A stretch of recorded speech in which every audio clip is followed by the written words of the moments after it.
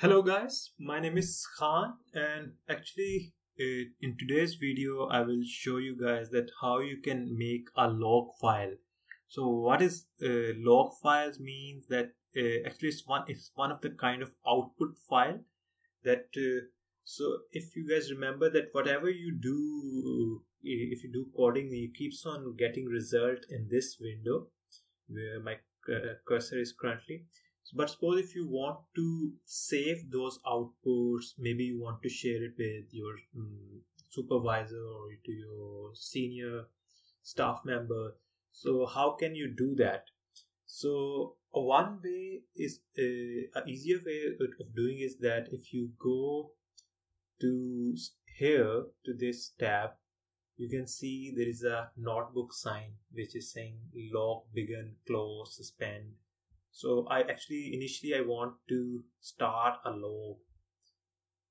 So I'm starting a log here.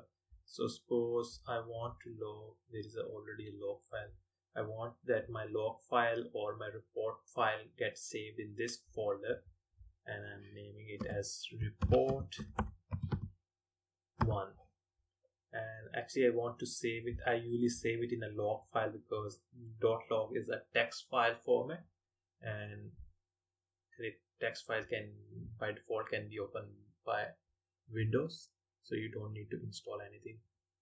So I save it. So if you come here, you can see that Stata is saying that we are starting a log with log using with the file names as this report1.log.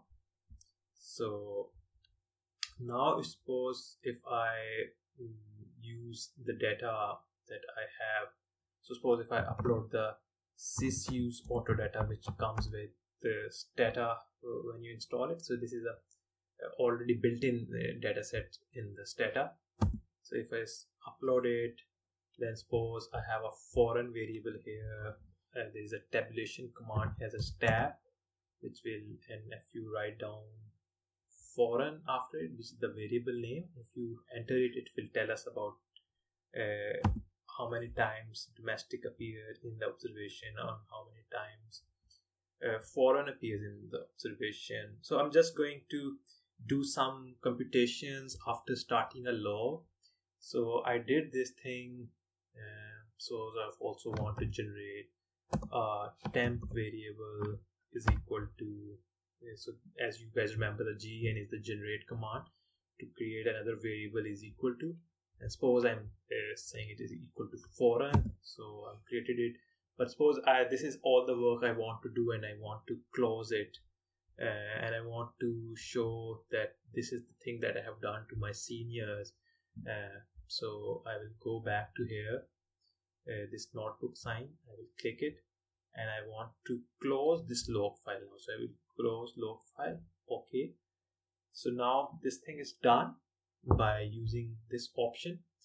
And if I go to my folder now, as you can see, there is a report 1 here now. And if I open it, you can see that all the work that I have done, that I have used this sysuse auto, then I have tabulated foreign, then I have generated this variable. So this is the thing that you can share, you can report to your senior. But there is another way of doing it, especially when you're doing in a log file, in a do, if you're making a do file. So if I am making a do file, so first I will make some working directory, cd, and I want to make it the same folder, working directory in this folder, so that my log file gets saved here.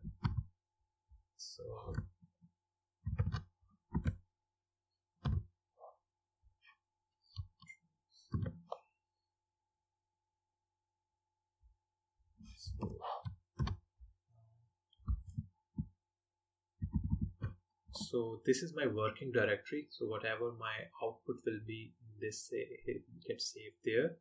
So I will say log. So I'm starting a log after my work, starting the working directory. Log using inverted commas file name, which will be, I will go to say result to dot log, and then I'm using the previous tool file that I have already shared with you guys before. So in this new file I'm creating some labels, creating some categories, and then valuing those labels, and in the end I want to close that log. So I'm creating log close. So suppose if I come to line 29 and then Control Shift Home, so I'm selecting all the code and then I'm pressing Control D. Now this is now Stata have started this log from here, and then saved everything that I have done in my do file with the output result that okay, when I have run this generate price cat is equal to dot, then the output was the 74 missing values. So even in suppose now if I come here and I think one thing to also write down here is to replace, because whenever I will rerun, there will be if there is a result to log file already, I want to replace it. So if suppose if I also add tab